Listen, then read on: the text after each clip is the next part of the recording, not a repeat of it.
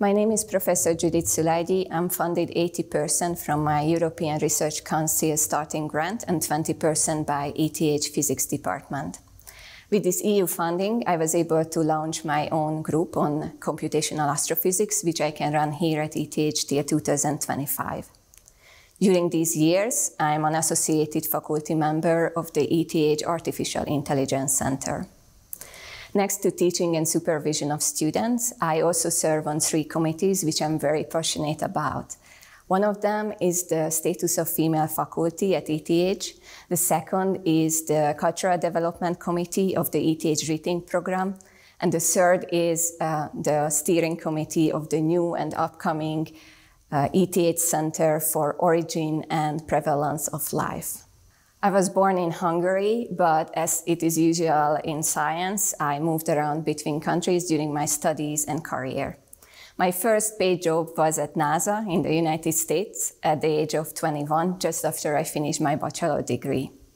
There, I used space telescope data to study the formation of planets. After that, I moved to France, to the Mediterranean coast, to do my PhD. My next stop was Zurich. I got an ETH fellowship, and after that, I moved to University of Zurich as a senior research associate.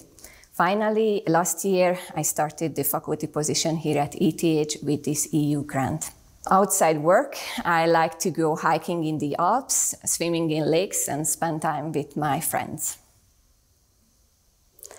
I am an astrophysicist. I'm working with computer simulations to trying to solve problems all the way from the formation of planets and planetary systems to the merger of galaxies and their black holes. To pick an example of our research projects, we try to understand how moons are forming around planets. Moons are not boring space rocks. In fact, after Earth, one of the most habitable places in the solar system are 2 moons of giant planets, Enceladus of Saturn and Europa of Jupiter. Both of these moons harbor a liquid water ocean under a thick ice crust. As we know it, life on Earth developed in oceans, therefore we are looking for such places in the solar system and elsewhere, planets or moons which can also harbor liquid water because we believe these worlds are the most likely habitable. Moon formation is part of the planet formation process. While stars were during their infancy, they were still surrounded by the gas from which they formed. As this gas cools, it's going to create a gaseous disk around the young star, where the planet's going to assemble roughly over 5 million years. Giant planets such as Jupiter, Saturn, Uranus, and Neptune going to form their own mini-disk around themselves, where their moon's going to grow. With our moon formation computer simulations, we try to understand how the moon system around Jupiter came to be, including this water world Europa. On this plot, you can see with red dots the building blocks of moons that are interacting with each other dynamically, collide with each other, and building up larger objects, eventually fully formed moons over a million-year timescale. We do not know what were the initial conditions in these moon-forming disks. Therefore, we run these simulations 100,000 times, each time choosing a little bit different initial condition within some reasonable parameters so that we can achieve the final system that is very similar to our Jupiter's moon system today. We use machine learning in order to understand which of the computer simulations are the most similar to the moon system around Jupiter today. Here you can see PhD student Marco Cilibrasi's calculation, where he used a machine learning technique, TSNE, to try to find those computer simulations that are the most similar to the moons around Jupiter.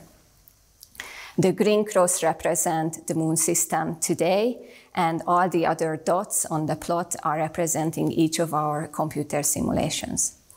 Then we look through all those simulations which are close to the green cross in order to understand what initial conditions led to the formation of the moons around Jupiter, including this water world Europa. Understanding what conditions can lead to water-rich moons, going to help us also guessing how frequently we can expect water moons like Europa in the universe. Computational astrophysics is an interdisciplinary science between physics, computer science, and data science.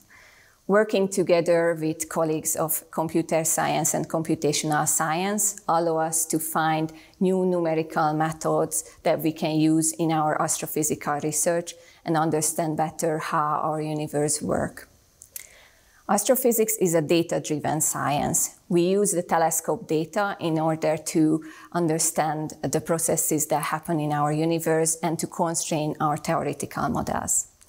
However, we have so much data from space telescopes, from space missions, from ground-based observatories that we cannot process it all with manpower. This is why we need machine learning in order to help us process all this data and help us constrain further our theoretical models in astrophysics. Astrophysics is a basic science, which means that it's trying to solve problems regarding natural phenomena and processes that happen in the universe.